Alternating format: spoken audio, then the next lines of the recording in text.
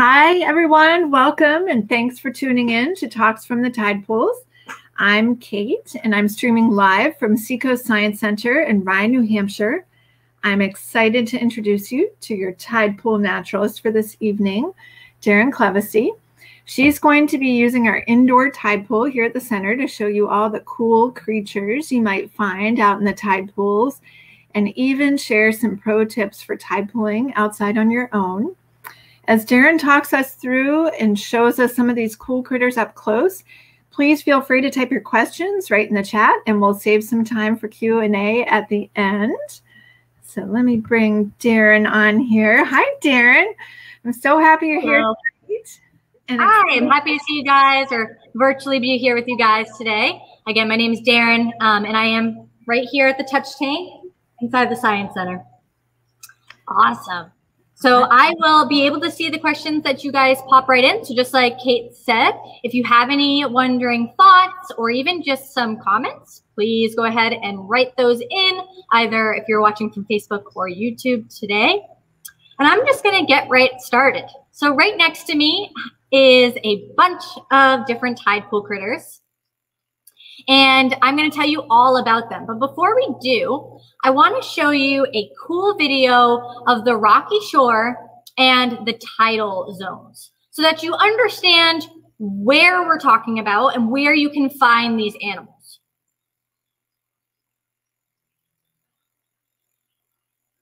Awesome. So what you're seeing here is our salt marsh right here at Odeon Point State Park, across the street, across the ways from the Seacoast Science Center. And you can see those drastic time lapses of the tide going in and the tide going out. Throughout the day, 4 different times every 6 hours. So there's going to be 2 different low tides, 2 different high tides, and they're always interchanging. So when you're out about it, either here at Odeon Point State Park, outside my windows right here, outside the Seacoast Science Center, or even just all along the rocky coast of New England, you're going to find all different kinds of animals, all different life. You're going to see them throughout the rocks. So you're going to see them all along, more so on those darker wet rocks that are leading towards the ocean. You're not going to find much up on those whiter, drier rocks because the ocean only goes as far as what you're seeing in this image, that dark line, and it's going to stop right there and then recede back into the ocean for low tide. Awesome. All right. And you can go tide pooling any time of the day, but I'm going to recommend that you go during low tide specifically. So you're going to want to research where you want to tide pool first, and then do some research on what the tide is for that specific location. You can find animals at high tide, but it's mostly going to be, my friends, the periwinkles or dogwells. You're also going to probably see a lot of barnacles as well. So we're going to start by talking about those guys first, and then we're going to go right down the tidal zones and finish with one of my favorite ocean creatures. Awesome. So first and foremost, we're going to talk about my barnacle friends. And I don't have a physically living barnacle to show you at the moment because the barnacles are wanting to be underwater, and sometimes you'll find them up on the high tide mark on rocks. But what I have here are 2 barnacles that are not living. If they were living, you would find the animal inside of those holes that I'm pointing at. But barnacles are sessile organisms, which means that they stay put wherever they basically glue their heads. So that could be a shell, like the scallop shell, for instance, or that could be a humpback whale. That could be a rock, or that could just be the ground, the ocean floor. All right. So I'm going to show you this cool video of barnacles filter feeding. This is how they eat. So when they are underwater, they are very active, and you're going to see those little feet of theirs filter feeding, and they're grabbing on to phytoplankton and zooplankton that are in the water. So I definitely challenge you to go low and slow when you're on the rocky shore. When you go low and slow, not only are you going to keep yourself safe and the animals surrounding you safe, but you're also going to be able to see really cool things, just like you just saw in that video. You're going to be able to observe more life than what you would if you were just very fast about it and trying to find as much as you can. you're going to be able to find a lot by going low and slow. Next, you're going to find a lot of periwinkles. So that's my friend right here. Periwinkles are a type of sea snail. And let's see if I can focus on here. Awesome. They're a type of sea snail, and they're actually herbivores. So they're actually vegetarians. And I can show you how fast this guy likes to move around. They use their tube feet, or not their 2 feet, I'm sorry, their foot to get around. Their big foot, and you can see their little antennae walking or moving around to sense their surroundings. They live in a shell so that they protect themselves from potential predators. And when you see them on a time lapse, you can tell they definitely get around. Awesome.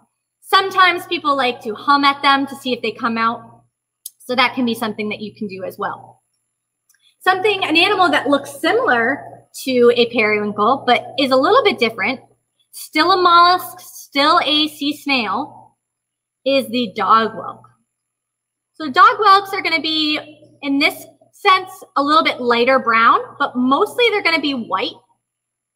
And they're going to have a much pointier tip on their shell than the periwinkles. The periwinkles are going to be a lot smoother. They get around just the same, but instead of being herbivores and just eating seaweed and algae, like the periwinkle, they are going to actually eat other mollusks, such as the periwinkle. So you will find that these guys are carnivores, right? They eat another animal, so they eat meat. What's really cool on the beach is if you find an empty periwinkle shell, there's no one at home in this one, and you find one that has a perfect circle or almost perfect circle. If you find any of these, not only will they be good to make for jewelry, for a necklace, but it's actually what happened when the dog whelk went and ate this periwinkle. So they have, you can see my dog whelk starting to come right on out. So that's the body, that's its foot, and you can start to see a little antennae right there. And they are going to actually take out their drill-like tongue. It's called the radula. And they're going to drill right into, in this case, a periwinkle shell. And they're going to slurp out that body and eat it on up. So they aren't friends necessarily in the animal kingdom, but they do look similar. So you're going to find those all over the place before you even get your feet wet. With that being said, when you are going into the tidal pools, you want to make sure you have a sturdy pair of shoes with you. Closed-toed is preferred to help protect your feet, but really what's most important is a sturdy soled shoe. So making sure that you are not slipping amongst the seaweed and the rocks. And if you're going low and slow, then you should not have an issue as well. Of course, throughout the tidal zones, you're going to find seaweed, all different kinds of seaweed. And seaweed is super neat and also really important. So I also challenge you to take a moment to observe closely some different seaweed species. You might find some bladder bubbles, some air bladders, so that they float up top. You might see them dried out all the way up at the high tide mark. You might even find an animal trying to eat some seaweed.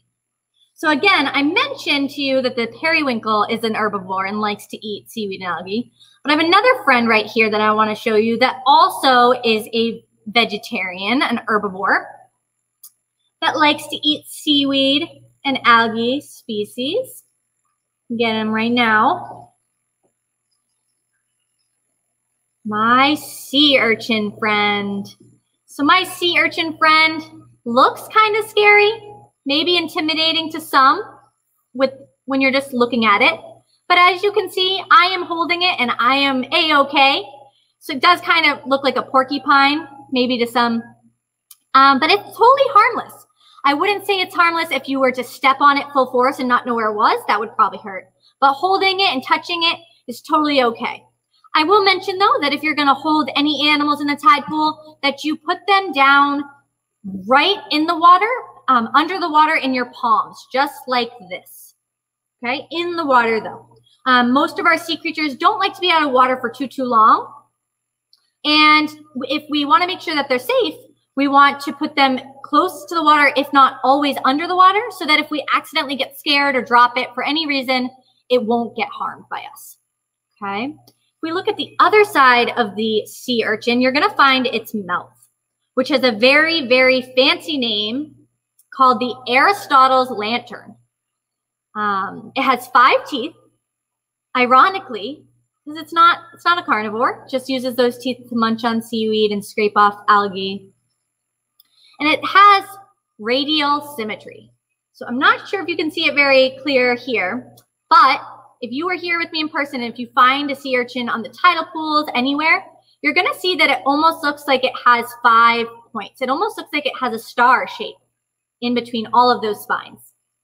You're also going to find between all those spines tube feet. And the tube feet are super neat to start to watch when they're underwater. They're not going to show you any when they're above water. Speaking of which, I'm going to put my sea urchin right back in the water so that it's nice and healthy and not getting stressed. But you can see all those tiny tube feet coming out from their spines. And they're going to use those for protection to defend themselves from predators. And they're also going to be able to use those to help them stay safe in their environment. So the rocky shore constantly has waves, wave action around it and in it. And to stay put, it's generated and it's adapted for thousands of years, these tube feet, so that it suctions on, kind of like a toilet plunger, if you want to think of that. But tiny versions all over its body. Its relative is the sea star. And the sea star has tube feet as well. So I'm going to grab my sea star friend, but I want to do so very gently so that it doesn't get harmed because of its tube feet. And my sea star friend found a mussel. Its favorite food is mussels, blue mussels, but really any mollusk. It's my sea star's favorite food. All right. And there it is. So what do you notice is different about this sea star versus maybe any of the other sea stars you've seen in the wild or in my touch tank here at the Seacoast Science Center, if you've visited before? I'll point to something odd going on right down here. So if you notice, there's 1 full arm, 2 full arms, 3 full arms, 4 full arms, and then you have this little tiny stub going on. And that sea star has a superpower. So it's actually regrowing its limb. So if a sea star gets in a fight with, let's say, a crab, and a big enough crab that it can pull off its arm, the sea star is actually going to tell its body, it's going to send hormones throughout its body, just let go. I want to be able to survive. I need my whole body to get away from this situation. So just take my arm and call it a day. I'll regrow it later. It's not an easy process, so we'd never want to do that for fun. And we always want to make sure, again, that we're holding animals we find in the tide pools in our palms, very, very gently under the water, because it takes a lot of time. It takes a lot of energy and time for them to regrow their limbs. So when we look at the other side of the sea star, you're going to find, just like the sea urchin, a lot of different tube feet, hundreds of different tube feet on each arm waving at you. Again, tiny little plunger-like legs that help them suction onto rocks, the substrate, and also to help them eat their mussels. So they will take all their arms and all their hundreds of tube feet, they'll wrap themselves around a mussel or whatever they want to eat, and then they're going to pry open that mussel using all that strong arms. They're then going to take out one of their 2 stomachs, which is really gross, almost out of their belly button, the center of their mouth on the bottom. They're going to use stomach acids and digestive enzymes, and they're going to slurp that food all around. They're going to make it almost smoothie or milkshake texture, and then they're going to slurp it back in to their second stomach to be able to eat it and digest it. Do you guys at home eat like a sea star? Awesome. All right, I'm going to find us our crab friend, but actually before we do, I'm going to show you the blue mussels I've been yakking about. So I have a bunch of blue mussels right here, and they are all stuck together by byssal threads. And these byssal threads really help them hold on to each other. And again, because that wave action out there in the tidal pools, they don't want to necessarily go too far from where they want to be. So they can also help them stay in a specific location. So why do you think sea animals, blue mussels in this instance, want to be clumped all together and hold on to each other? Well, maybe if, let's say, we pretend we're a seagull flying from above, hopefully the seagull will maybe mistake this pile of blue mussels for a rock. So it's for camouflage purposes. And so, again, you can kind of see up close. We can maybe get these up close for abyssal threads. All these threads. Awesome. All right, now I'm going to move on to my crab friend, who is somewhere. Here he is. Here he is.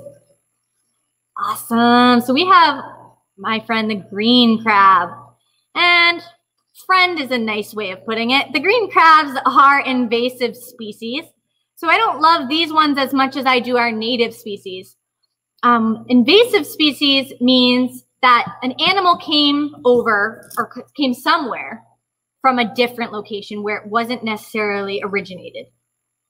So our green crabs, if you think of green for Greenland, came over from Europe 100 years ago, almost.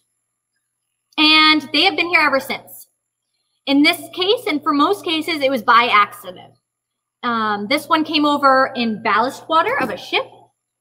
So the ship was coming from Europe to America, filled up its ballast with water, and some of these guys got in that water. And then when they came over to us and let that water out, these fellas went out as well. So crustaceans are a really fun find on the tidal rocks, the tidal zones. And there's a couple ways that you want to hold them if you do decide to hold them, so that they don't pinch you, and also so that you aren't accidentally flinging them or dropping them because you're scared. So the one way, I am holding it right now, is with two firm fingers. My thumb is on its back, my pointer finger is on its tummy. And if you can see that, its pinchers aren't pinching me, hanging out, and I'm able to observe it more closely. I'm able to see that it is a greenish color and brown. I'm also able to see that it has missing two legs. So if you notice on this side right here, it has its four walking legs, plus its upper claw. And on this side, it's supposed to have that as well. It's actually missing two. So crustaceans are supposed to have 10 legs in total if you include their top two claws. They're going to have two eyes. You might start to see them making bubbles at you when they're above water. But again, not too much above water. Try and hold it in the water or above the water so that if you drop it. And the second way to hold it is right here, almost right behind its shoulders, like this.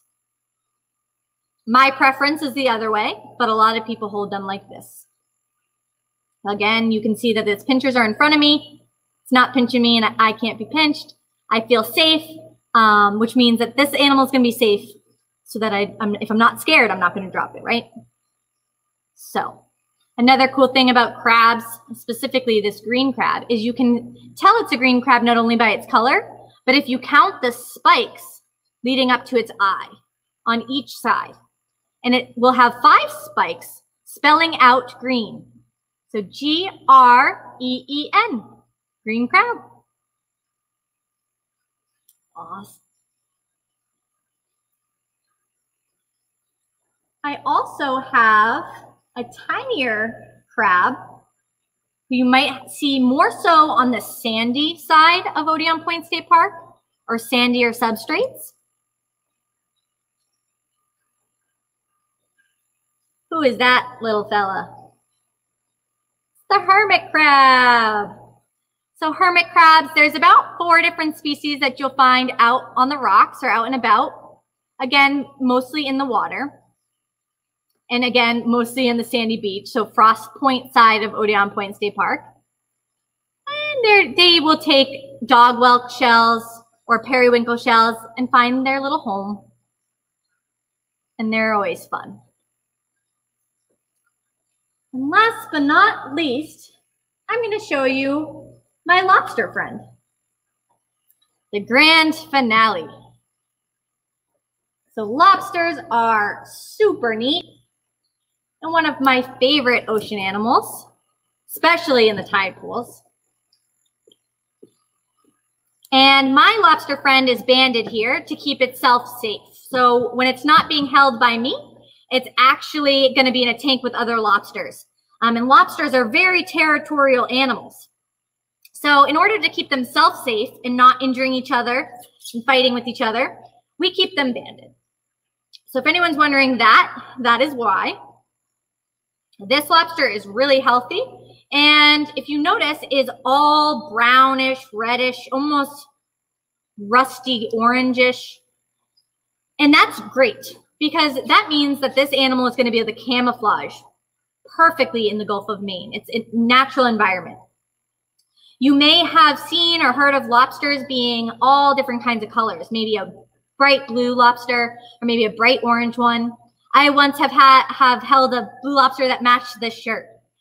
But why do you think that wouldn't be good? Why would that not be a good thing for a lobster to be?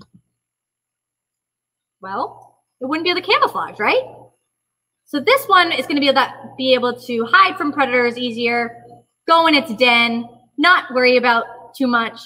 Whereas a blue lobster is not going to find much in the Gulf of Maine that it can resemble or hide against. My blue lobster friend wants to say hi to you. It feels like it should say hi to the camera. So what you're seeing here is my blue lobster friend actually technically trying to swim away from me.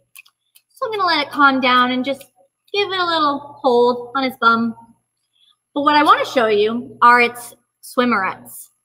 So these swimmerettes are what helps it swim. And so when you see it waving at me or swimming away, it's really strong. And they swim backwards away from their predators. So it's going to go this way and it's going to be facing whatever's trying to eat it so that it can still defend itself, right? And they're really fast. It's almost like a jet propulsion. But these swimmerettes are the reason why they're so fast. It really helps them. Female lobsters would hold their eggs down here and keep their eggs safe, thousands of tiny eggs. But this lobster, if we look closely, is actually a boy. So you can tell a lobster is a boy or girl by looking at the top two pairs of swimmerettes. So right up here, where my fingers are. This one is a boy because it's not as soft and feathery as the other swimmerettes. So that's how I know it is a boy. If it was a girl, it'll look and feel exactly like the rest of these swimmerettes. Lobsters, just like crabs, right? They're crustaceans, so they are going to have 10 legs, or they should have 10 legs. So let's count with me here. We have 1, 2, 3, 4. 1, 2, 3, 4. And then the top 2 claws equal the 10. We look closely at its mouth and its antennae. You can see its eyes. And there's a bunch of hairy-like filaments right in here. I'm not sure if you can see that very clearly, but those are their taste buds and how they help eat.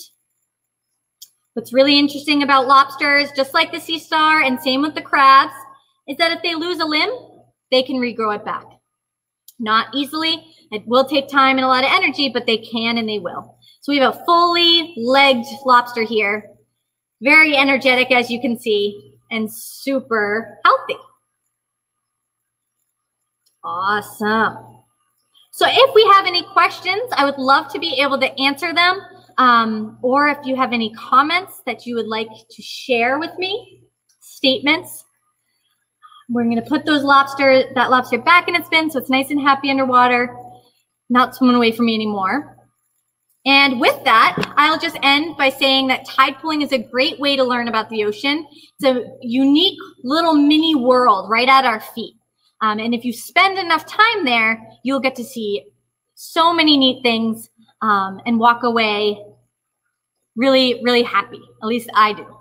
So I hope you get out at Odeon or elsewhere on the rocky shore, go tide pooling, and then just always remember that you are visiting their home. So don't ever take anything home with you. You want to leave everything there, unless you want to help out and take trash home. That's something you can take with you, other than just photos and memories. Have fun exploring. Daryn, thanks. That was awesome. Thanks, everybody, for tuning in tonight. I hope you all learned something new about the tide pools and the really amazing biodiversity that exists in them. Thank you again, Daryn, for showing us all those cool critters. I just want to mention tonight's program is part of our week-long World Ocean Day celebration, and that's running from June 1st to June 8th. I encourage you to check out our website at www.seacoastsciencecenter.org to see our full lineup of World Ocean Day activities and events. You can learn more in the menu under events. And as you all may know, Seacoast Science Center's mission is to inspire conservation of our blue planet. And so World Ocean Day, an international effort celebrating the important role that the world ocean plays in our lives every day, is a very special event to us. If you support our conservation education efforts, including school and community events and programs, please consider becoming a member or donating to our nonprofit institution. You can learn more about membership and donation opportunities on our website. And thanks again for tuning in. We hope to see you later this week for trivia, beach cleanups, seal webinars, family tide pooling programs, and more. And our little sea star is saying goodbye. So everybody have a great night. We'll see you next time. Bye.